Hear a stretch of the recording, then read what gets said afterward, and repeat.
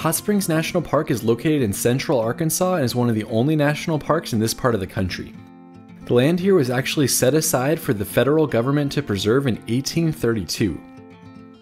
Over the years, a city sprung up around the famous hot springs that are prevalent in the area, and it became a loved place for illegal gambling and mobsters, as well as baseball spring training. The park is more a preservation of its unique history than it is a natural area to explore, but there are still fun places to hike and fun adventures to have around hot springs. I spent the entire day there in the spring of 2022, and here's how I explored Hot Springs National Park. Be sure to let me know what I left off in the comments. Hey everybody, today we're in Arkansas at Hot Springs National Park and we're going to explore the entire park in one day. I started my morning in Hot Springs walking the downtown area and looking for an open coffee shop. Eventually I found an open place called Collective, which ended up being a great way to start your day in the city. I grabbed a coffee and a breakfast sandwich and just people watched for a little bit before continuing on. Alright, now that we got our coffee fix, time to start exploring the park. If you want a full breakfast instead of just coffee, check out the pancake shop. Heading back towards Bathhouse Row, I made my way to one of the most popular spots in the park. Here you can see the hot water slowly cascading down from the hill above you to the pool that's right along the walkway. It's one of the best ways to see the hot springs while you're in the park. You can't actually get into the water here, and there's only a few ways to experience the water, and all of them are paid. Be sure to actually go up here as well, as it gives you a good view down onto the spring.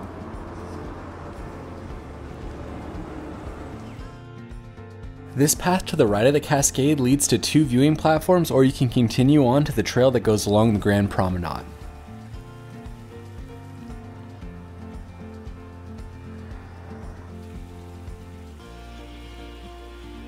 After exploring the spring, we're heading out on the Grand Promenade Trail. Here's the official start of the trail right across from the Arlington Hotel. This trail basically goes along the backside of Bathhouse Row from above, so it's about a half mile to the end, then a half mile back on Bathhouse Row if you want. I think I took the shortcut. I think the Grand Promenade actually starts down there, a little bit further than where I started. But we're definitely on it now. This trail is only about a half mile long and it goes behind the bathhouses on a brick path. So we're right above the spring that we were at, down there. But it's cool to see it from above. Plus, over here, it's like coming right out of the mountain.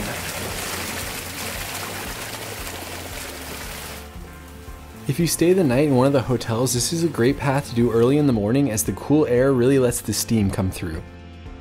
Plus, there were a lot fewer people here at this time, and so I got to have the trail pretty much to myself. As I was walking past the overlook, I saw the light rays going through the steam, so I went down to see it. It was a pretty incredible place for photography as the light rays really came through in the early morning.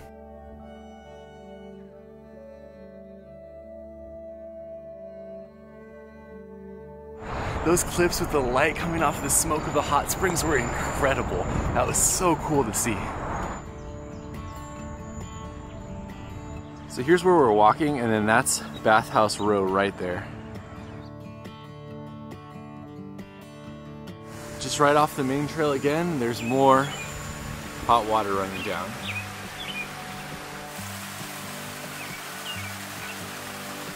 It's crazy that you can just feel the heat. You don't even have to touch it, just coming off with all of this steam.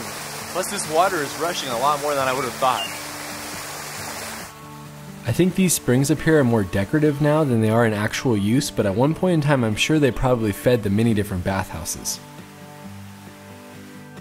These springs are accessed off the Tufa Terrace Trail, which is a small break off the Grand Promenade. According to the website, the Grand Promenade is wheelchair accessible. It really is a great walk in the park for the entire family. We've made it to the end of the Grand Promenade Trail. We are right here. So now we're gonna connect with the Bathhouse Row and we're gonna walk up there. Right after you finish the trail, right here you can fill up your water with hot springs water if you want. I talked to some people who said the entire reason they come to this area is to fill up a bunch of jugs of water to take home. They believe that the water has healing properties. Note that this water is really hot though, if you touch it. I didn't get a chance to try it here as I didn't have anything to hold it in, but I do try it later in the video. Right by the National Park Service building, there's a plaque on the first ranger that was murdered in the line of duty in a national park. His name was James Alexander Carey, and he was killed by bootleggers in 1927. Bathhouse Row is a fascinating area to be included in the national park and is great for those that are interested in history. The Lamar Bathhouse is the official national park store. It's not open yet, so we'll have to come back and check it out later. A few of the bathhouses here were built in the late 1800s, and the longest continuously operated bathhouse has been running since 1912. If you're looking to get a massage, this place has been running for over 100 years and they still do it the old school way. I'm not doing it, but let me know how it is in the comments. There are two bathhouses you can still experience on the row. Buckstaff, which focuses more on the historic experience, and Quapaw, which is supposedly more modern. I didn't experience either because my hotel actually piped in the hot springs water as well, so I get to experience that later in the video. Our next stop brought us to the Fordyce Bathhouse, which is the visitor center for the national park. It's easily something that you cannot miss when you're visiting the national park. The bathhouse opened in 1915 and is over 28,000 square feet. While it went out of business in the early 1960s, it was restored in 1989. It's now an amazing example of what these historic bathhouses would have looked like in their heyday. It's surprising to see how big this museum truly is, and it takes a good 45 minutes to an hour to walk through it all.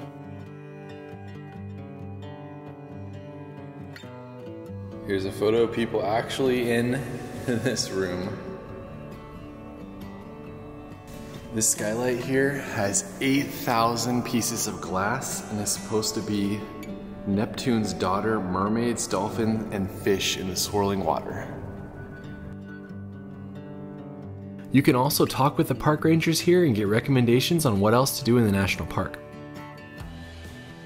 A few of my favorite parts of the museum were the gym, the second floor waiting area, and seeing all of the crazy tools that were top of the line technology back in the day. Again, plan for about an hour to spend here, or even longer if you're really into the history.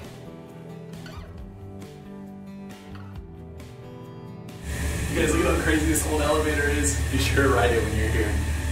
First floor. So most of the bathhouses have chairs like this, and you can just sit and relax. There's always people sitting and looking out whenever I'm walking down here.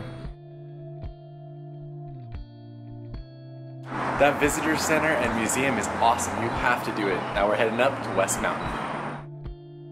There are two mountains, one on each side of Bathhouse Row, West Mountain and North Mountain. Most everything is on North Mountain that the average person does, but I wanted to at least drive up to the top of West Mountain to see what there was to see. About 3/4 of the way up, there's a pullout on the right hand side that gives you good views of North Mountain and the tower and down towards the city.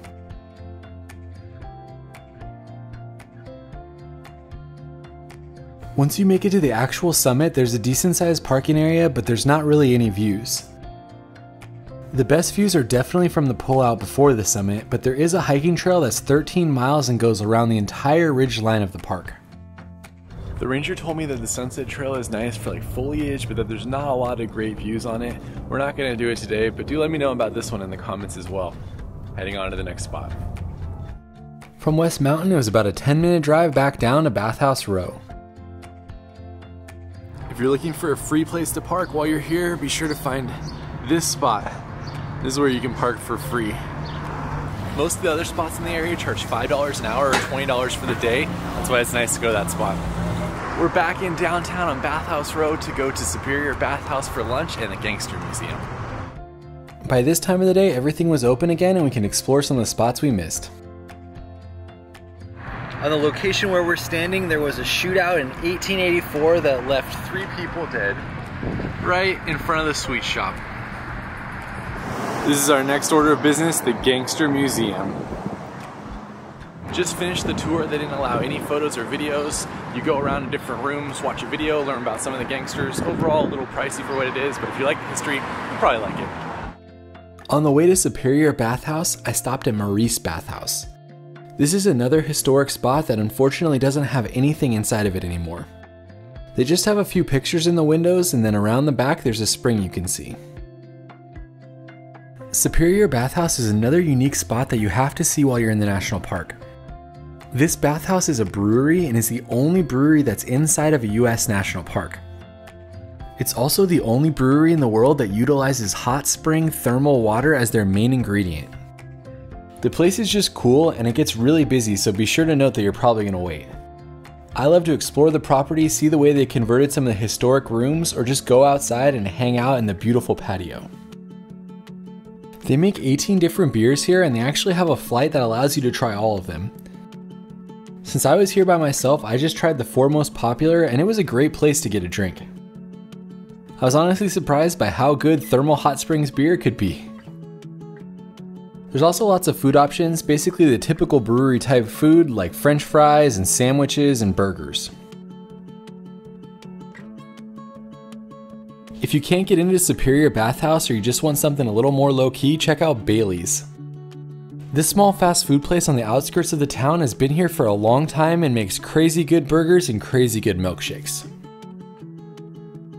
Check it out, my peanut butter milkshake has actual peanut butter in it.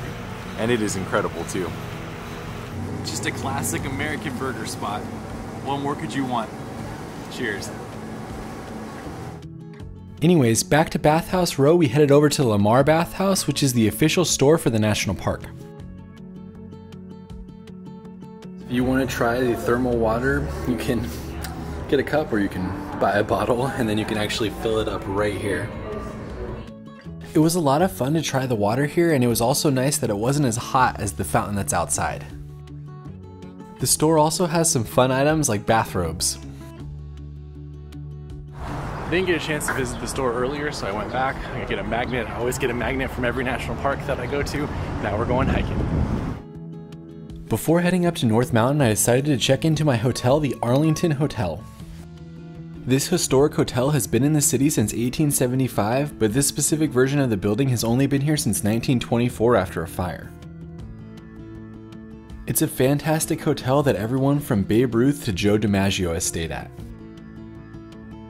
There are many different room types, and a couple of them actually come with hot water from the hot springs piped into the room. This is my hotel. It's the historic Arlington Hotel, but the best part about it is that it has mineral water that comes out of the bathtub from the hot springs. So you can take a mineral water bath in your hotel. Water from this faucet flows directly from the natural hot spring for which Hot Springs, Arkansas is famous. Why go to the bathhouse when you can just do it at your hotel? You can barely see it, but there's also a pretty cool view down towards Bathhouse Row. After checking into the hotel, I headed out to explore some baseball history before going to North Mountain. Hot Springs National Park has over 100 years of baseball history, and Whittington Park is one of the best places to experience it. Along the outskirts of the park, they have lots of different signs on players and people who were influential in baseball in Hot Springs. So this area is now a parking lot, but if you're into baseball history, more baseball was played on this corner than anywhere else in Hot Springs. It's a pretty famous spot, and they even have the home plate right there that you can see. According to the local story, Babe Ruth hit a home run from right here all the way into the Alligator Farm that's down there, over 500 feet. There's lots of information online if you want to experience more baseball history here, but this is about as much as I saw. Here's the plaque that shows the Hot Springs Baseball Hall of Fame. Lots of famous people on there. This is the most famous sign. It's the one for Babe Ruth. And there's the story that I told you already about hitting it into the Alligator Farm. I know I said we were going hiking, but a local told me to check this place out. It's been here since 1902. Let's go see the alligators. Multiple locals told me I had to visit the Alligator Park and that it was as historic as it comes in Hot Springs. There's also a bunch of crazy stories I heard from different people, such as that they used to sell alligators you could actually take home in the 1950s. Not sure why anyone would want to buy a live alligator to take home, but I'm glad they don't do that anymore. There's another sign for Babe Ruth and where he hit the ball in. This place was a little eclectic, but there were certainly a lot of alligators all around the area. Most of them seemed to be sleeping in the sun, but you could learn a lot about them with the different plaques they had, and there was multiple people walking around to answer questions. You could also pay to feed the baby alligators if you wanted to do that as well.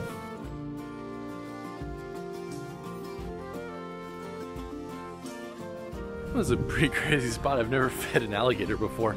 They were telling me where they rescued them from. Pretty cool, probably fun if you have a family. Now we're heading up to North Mountain, do some stuff up there. Heading out to North Mountain, we started the 3.5-mile Hot Springs Mountain Scenic Loop. This is a beautiful and shaded drive, but you could actually hike to the top if you wanted to do that. Eventually you'll see the pagoda and lookout come into view, and then you'll turn to the left and head up to Hot Springs Mountain Tower.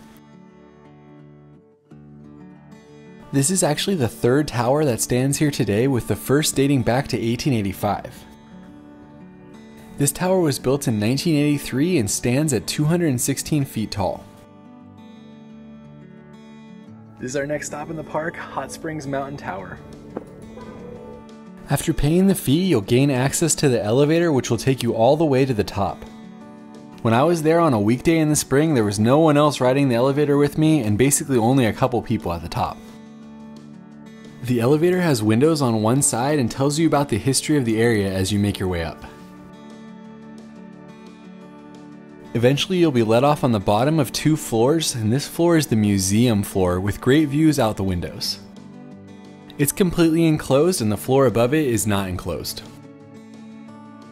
The museum was great as it had lots of area history and baseball history you could read about. After soaking in the views and the history, you can head up to the top level in the open air observation deck. So that's the first area down there in the window, but you can actually go outside as well. Definitely get much better views out here without having to go through the glass. Whoa. It's basically a 360-degree view up here, seeing in all directions, and you can see pretty far.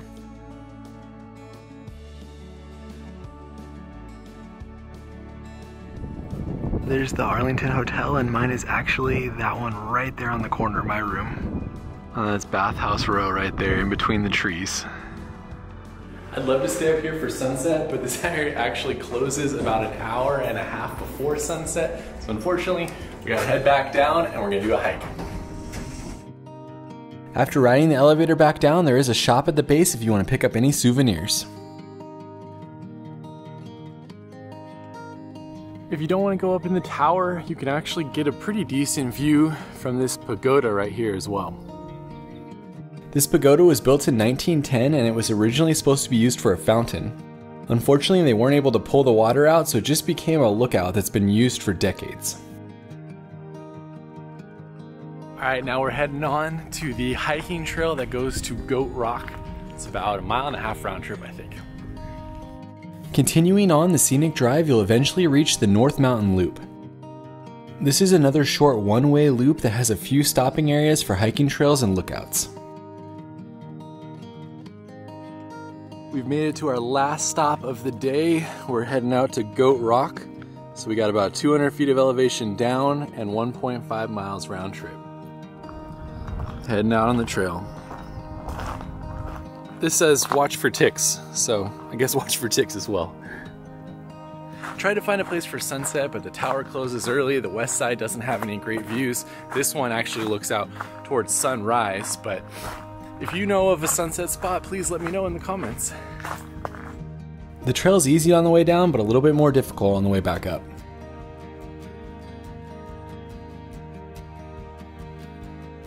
This trail takes a really roundabout way to get down to Goat Rock.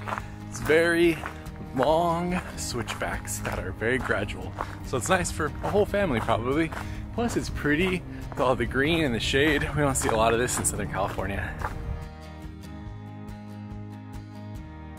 Getting some nice views out towards the distance, and we are almost to Goat Rock.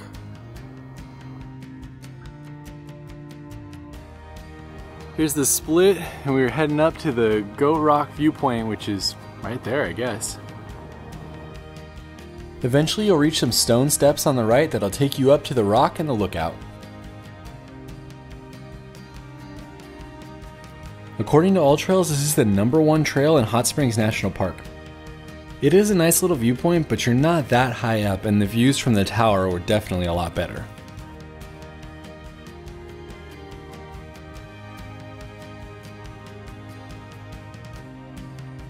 There's a little bench you can sit and relax at here as well.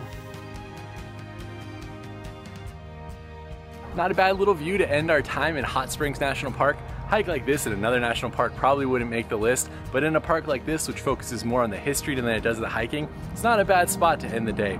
I'm heading back to the hotel for a mineral bath. That's the end of this video, and we will see you on the next one.